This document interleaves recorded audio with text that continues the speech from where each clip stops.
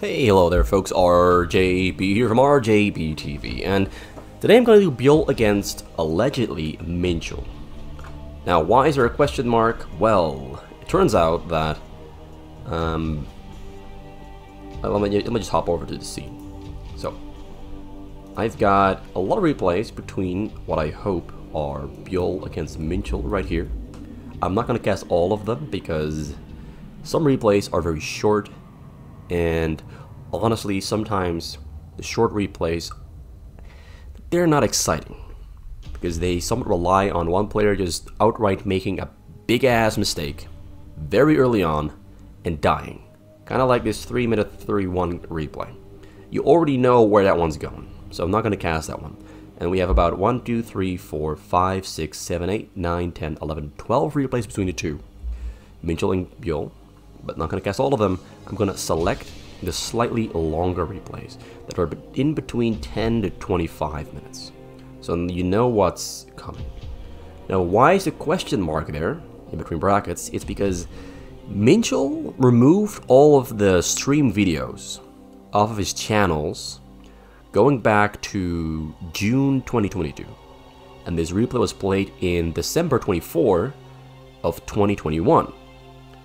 So, and because he removed all of his videos before June 2022, I can't confirm whether this is actually Minchul, but the hotkeys in the APM and the EAPM kind of do match up with Minchul. Kind of do match up. It's most likely the guy. It's most likely him.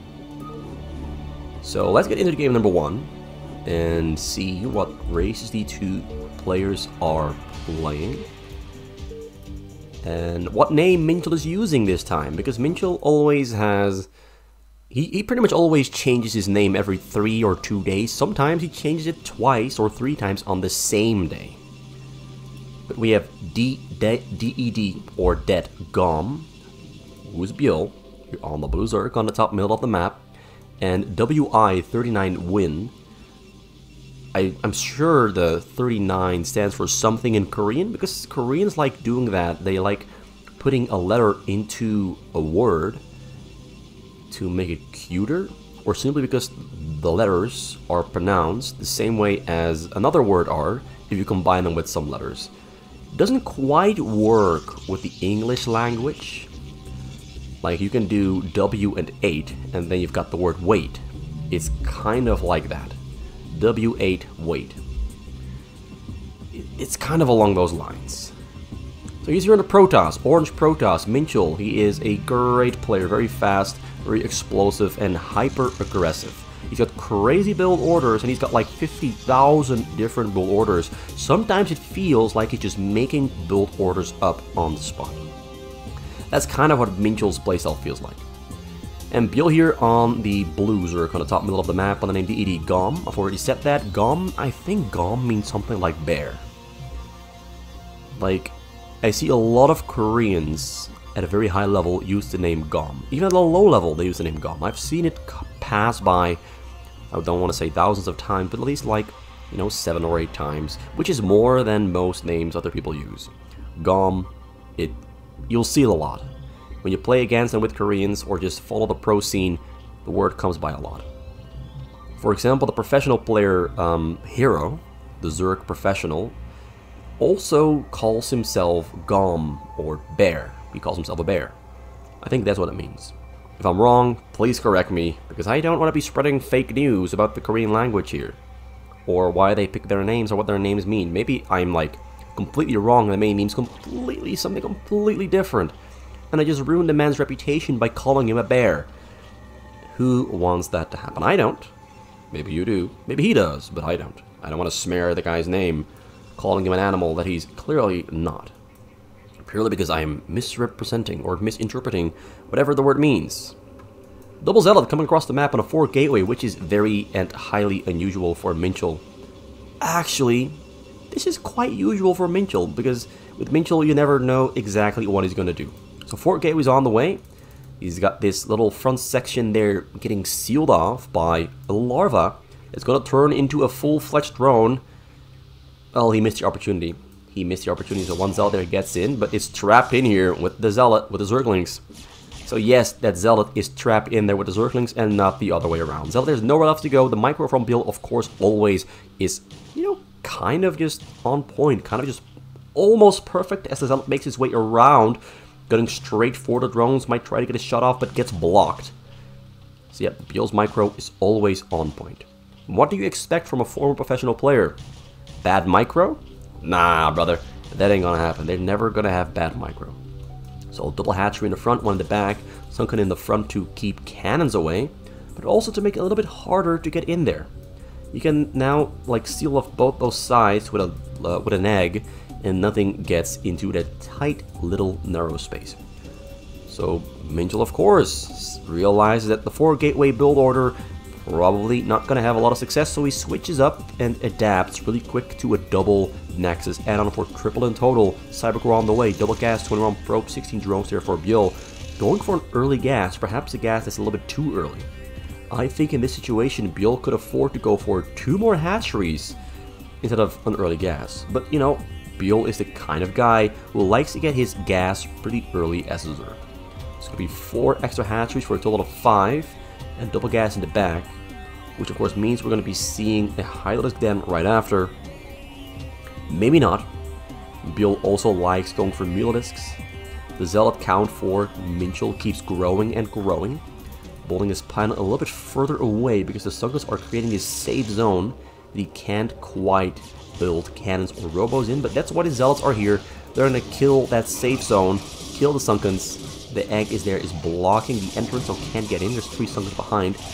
Most of the Zealots will go down, taking down these Sunkens, but at least they do take down both the Sunkens. And more Zealots are on the way there to secure the robo and the cannon, although that's a cannon and a pylon. So he might, after all, try to build another line of cannons right here if the cannons kill the hatcheries, which is the one big risk you take when you build a choke like this. Cannons can kill all the hatcheries, so of course Byul in response going to throw down more Sunkens to try and beat the cannon to completion and kill the cannons, or, you know, lose the hatcheries. He's got to do this. He's got to build those Sunkens in the front. Losing the hatcheries this early on to the game is going to cost him a lot of production. It's also going to cost him a lot of minerals that he spent into getting those 2 hatcheries. But Minchul here is being very aggressive, building cannons all over the place. Zell's going in for the attack to stop the Sunkens. Byul is going to lose his choke at some point. Pretty soon, actually. He's going to lose that choke pretty soon. Minchul's still going very heavy and very strong on the gateway production. Stargate there on the way, getting Zealot speed level 1 attack as well. Robo there being built on the other side of the map. Double Robo, in fact. Yes, he's going to keep up the heavy Zealot production and maybe go in for an attack when he has level 1 attack and Zealot speed finished up and try to run right through. But Byul there kind of sealing off the backside of those hatcheries. But when those hatcheries go down to the cannons, you can bet those Zealots are going to run right in. So Byul did in fact go for more hatcheries in the back. There's a total of 6 in the back, 2 in the front. 2 in the front are going to go down. Hydralisk then finished up later on the way. Speed for Hydralisk being researched. He's got 39 drones already. He's droned up pretty hard. He could have droned up a little bit harder, but you never quite know what the Protoss is doing here on the mill. You don't quite know the timing of those robos. You don't quite know if the robos are already finished or still on the way. You don't quite know. And we got a courser on the map that is going to hunt down overlords and, of course, fly right into the base and gather some information. So that's another triple Evo chamber. Going to get every single ground upgrade at the same time. 42 drones, hatchery number 7 there in the back. Corsair makes its way in, scouts the base, gets information, sees the lair there on the way, not yet finished up, so there's no fear of Mulisks coming out anytime soon, which means he doesn't need any more cannons in the back for now. Support bay finished up. That's Forge number 2, Forge number 3. So he's also going to get triple upgrades at the same time. 57 probes on the triple Nexus. His economy has been doing really well on that triple Nexus switch up. There's going to be 7 gas there in the back. It's a lot of gas coming into the bank. You should be capable of building a lot of Corsairs, Zealots, Templars, Dragoons, get all the upgrades and build Reavers and Shuttles quite easily. We're only 7.5 minutes in. And already on 62 probes. 50 drones there for Byul. Another block of hatcheries on the way. He's really going quite greedy on the hatcheries. Going quite greedy. He's really, his choke is really small. His choke is small, but he's got enough height. I don't know if he has enough Hydralisks.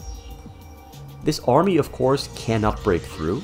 The Zealots are pretty strong, I must admit. More gateways being built on the middle. A block of 8 more gateways. So he's going to proxy everything away from home.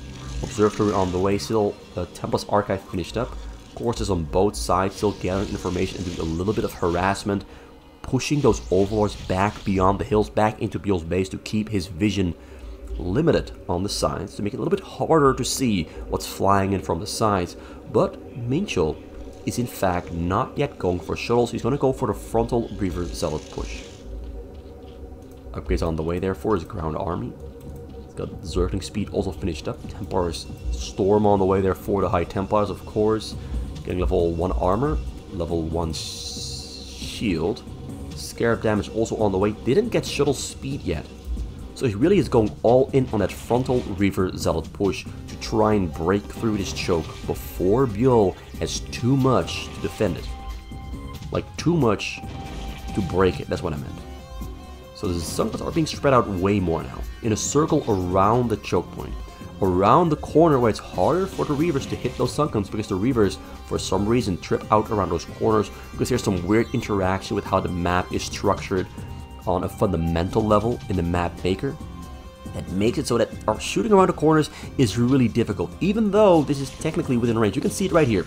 The Reaver wants to shoot on the Sunken around the corner, but it just can't do it. And now, of course, Byul sees an opportunity that a couple of Reavers went down to go and try and break through his containment here on the middle in this choke point. The Reavers are too great in numbers. Zealots are coming for the attack as well with the level 1 attack. Great, finished up.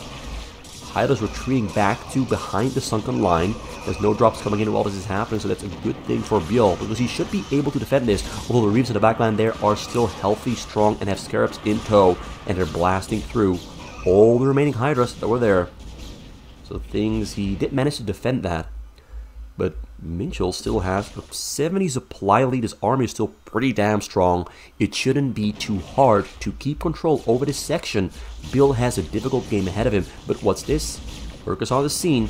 Observers are there as well, so workers won't really catch Minchul by surprise. Hydra's going in, gambling on whether those Reavers have low amounts of Scarabs or not. Not splitting up the Hydras here though, so the Reavers are having a field day blowing them all up, although the last Scarab there hit nothing. And the last Scarab hitting nothing, of course, means that all but one Reaver goes down as a small little group of Hydralists was able to keep on hitting those units. So he pushes him back. Well, he pushed him back a little bit, just enough to get a new line of Sunkens there in the front. Observers are hanging in the air. Observers going to get taken down by the Hydras. Hydras are on the side trying to snipe the Reaver, snipe them successfully. Storms are pushing those Hydras back, dancing back and forth. They're on the edges of that encirclement. And Minchul retreats to the safety of his own encirclement around the other side of that choke point. Both players have fortified their respective sides of that choke point. We have 4 gas there from Byul, that's not a lot. 54 drones, not a lot against 81 probes there from Gensei.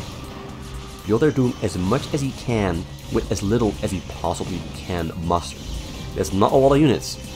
And the Reavers and Dragoons are pushing forward quite strongly. 1-1 finished up there on those Dragoons. 1-1 finished up on the Hydras. He's getting us around there on the Reavers. Reavers are in the back, they're going to go down, but the Dragoons are of course going to finish off. We're sniping the Observers while he can. Another wave of Zealot there coming from the middle. That's 16 gateways on the middle. That's a lot of gateway production. But now we've got Mulisks in the air. But I don't think they've got upgrades. But the Mulisks are great against Hydralisks, Templars, and Reavers. Although when they get stormed, they do kind of melt pretty quick. And that storm was very well placed. So the Templars, even though the Mulisks were there to counter the Reavers and the Templars, they kind of have already lost most of their life. No Hive there yet, still on a lair, so cannot make those Guardians. He's going to have to micro on the side to snipe the Observers and allow the Lurkers that all died to, you know, be able to defend maximally and most efficiently. But the Observer count is just always getting replenished. Minchul here is doing an amazing job keeping up the pressure on this choke point. But Byul is fighting it off so well. Minchul has not gained or progressed that much. He has not progressed that much. And one thing that will really make the difference is mixing up a single drop into this composition to hit Byul while he's focusing on defending the front. But Minchul probably believes, and rightfully so, that he's got the skills and the production, the macro and the micro, to just simply push through the front door and break the choke, break the Zerg's back. Just pushing forward. Pushing forward. Reaver there under attack from the top side. Muta's having a great day. Muta's having a great day. And he's going to push through. Can he clean out this choke point? The Mutas are taking too much damage. There's still a Reaver there in the back doing a lot of damage, and they are forced to retreat yet again. I think he finished off level 2-2 there on the Hydras, level 2-2 there on the Goons as well, so upgrades are equally good. Minchul trying to build cannons inside of Byul's base, but Byul shuts that down pretty much immediately. Going to try the other side there, try and make it happen. 66 drones now for Byul. He's got 12 hatcheries, so he's managed to build a nice block of hatcheries there on the right side of his base. But do keep in mind, Byul's defenses keep shrinking slowly and surely as the game goes on. Minchul is slowly, very slowly getting tiny bits of ground. Mutas in the air, couldn't quite get all the Reavers. Drop there coming in over the front side, not getting sniped. It's empty though, it's empty. So a little bit of luck there for Byul that the drops were in fact empty. Templars there in tow, coming forward. The observers have all been taken down, so the lurkers are right now pretty damn good. You really need some new observers. He's building cannons there. That cannon might finish. He's going to try to take it down. The Sunkers are finishing there on the right side. This is definitely his strong side. This is his weaker side. And you could argue that Minchul might have a chance. Ooh, another observer goes down. You could argue that Minchul has a pretty good shot at taking over this corner and pushing from that corner instead of trying to push himself and force himself into this stronger right side. This is the weak side, and I feel he's going to try to force himself forward and through that section. Great Templar snipes.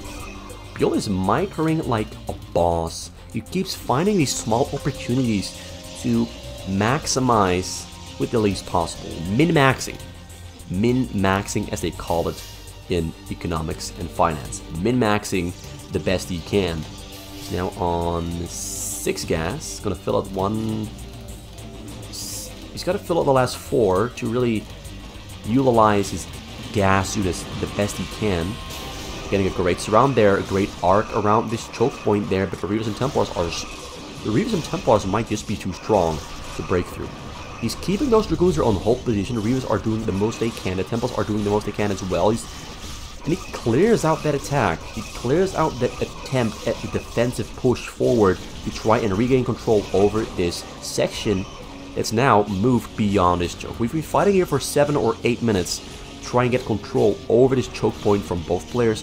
Minchul now, I think Minchul now definitively has control over this choke point as he's now moved into Byul's base and he's aiming to make Byul's base his own base. He's slowly creeping forward with his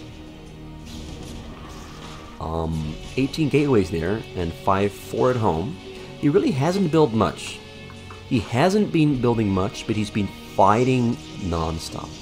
This goes to show that perhaps it is at times better to just go all in on attacking instead of building all over the map. Like, he hasn't really been dropping. He hasn't built a containment on the sides. He's just going for the attack non-stop. He has that much confidence in his production and micro and control and his game plan that this is going to succeed. He believes in himself. Guardians in the air, they're moving forward. Their attack upgrades are non-existent. They're still on 0-0. That might come back to haunt Byul a little bit as the game goes onwards. The cannons here on the side are doing so much work in keeping control over this bottom left section of Byul's base. It's really good to watch. Guardians in the air. And there comes the flank. There comes the flank from the right. Guardian's going to have to retreat back to the sunken line. Observers in the air. Didn't get sniped. The lurker there is going to take some pretty heavy damage there. The lurker there is going to take some pretty heavy damage soon. So another attack. Reavers are taking damage from the Guardians. Byul is going to push those Reavers and Dragoons right back into the choke point. And is he going to clear out this section? Is he going to do it? I don't know. It's so difficult, this choke point. When you get Reavers and Templars behind the choke point, it is almost impossible for a Zerg to break through. The units are so squishy, they all just die to one Reaver Scarab or one Storm. It's so difficult. Drop there, finally coming in. The drop that he's been waiting for all this time flies in, unloads Templars on the scene. Templar cannot storm, snipes them both just in time. Didn't dodge. but just in time to snipe both the High Templars before the drones get smitten and stormed and fried into Kingdom Come, and the game would be over. But nope, now we have a counter push. Though there's a lot of High Templars in behind that choke point. Observer in the air, lurkers are there. Cannot snipe the Observer because he has no vision of it. Let's try to take it down with the Hydras, takes it down, but there's another one right there on the side. Can't quite see that one. He can't see this one. But this one has detection range on those lurkers, so he might assume... We can see it now. Dodges his own storm. It's very, very good control. I think this might be the tipping point. I don't want to call it too early, but this feels like a tipping point. The Guardians are gone. Upgrades on the Dragoons are on 3-3. The Hydras are on 2-2 still. He hasn't been upgrading that obediently and diligently for a while. One lurker there on the front goes down. There's nothing here in the front that's undetected that can defend. So now it's just going to be a matter of time where Minchul keeps sending in these waves and waves. Oh, drop comes in. Clear path. Gonna have to dodge. Splitting up his drones. Gets a storm. Takes out the High Templar. Most of the drones do stay alive, but he killed about 10. Running to the far side. Returning back to the drone. To the minerals. Gonna have to kill that. Oh yeah, this is the tipping point. This is definitely the tipping point. He took down the shuttle in the back, but he made so much progress. He finally definitively broke through. He's inside the base. He's inside the base. All the sun guns are going down. A couple of them are morphing, but the ones that are morphing are not shooting. Guardians are getting stormed. They're all balled up in this pretty small group. The entire army got erased. Now there's nothing in between the drones and the army. He's going to push forward, and he's going to call GG at some point. It's going to be soon, but both players fought very, very hard. But Byul just never found that one push back into the middle that broke the containment. It wasn't much of a containment. It was just Canis in the choke, but Byul just couldn't find the one opportunity he needed to dislodge Minchul's control over the middle and this choke point. This truly was the ultimate choke point game, where getting control over this section decided everything. And Minchul managed to get control and never gave it back to Byul, but it was a very hard-earned victory. As game number 1 between these two, gonna do game number 2 sometime tomorrow, or maybe a little bit later this week, I'm not sure. It's not technically game number 2. I'm just gonna do the second game that is, in my opinion, long enough to enjoy casting for me, because ultimately, casting is also about my enjoyment, and sometimes I don't enjoy the shorter games because they are over very quick and quite decisively in the favor of 1 and 2 players. I like the games where it is somewhat uncertain who's gonna win from the 2 players. And I wait those RGB for RJB TV. Please leave a like, a comment, and a subscribe. Do what you want. You have the power. And I'm gonna wish you a good day and hope to see you soon.